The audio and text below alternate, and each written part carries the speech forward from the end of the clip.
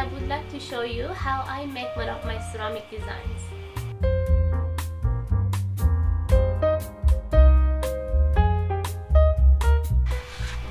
I use my red tool to just compress the clay. I want to give it the texture.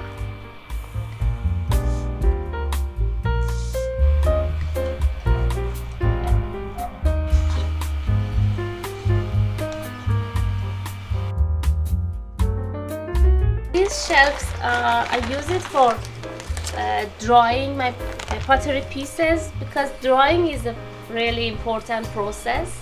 Each shelf I use different type of glazes, like these are all my low fire glazes, and these are all my own glazes that I make, and then also all high fire glazes, stoneware firing glazes.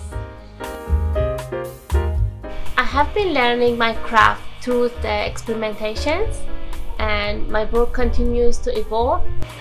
There is always many surprises when opening the kiln. Sometimes I open the kiln, there is everything beautiful, fabulous, and other times there is drips, cracks, and breakages.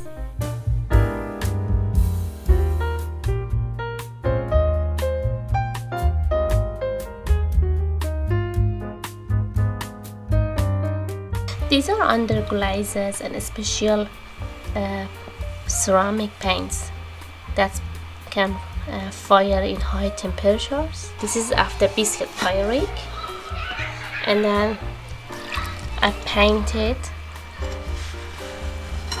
because I have to fire the paint as well.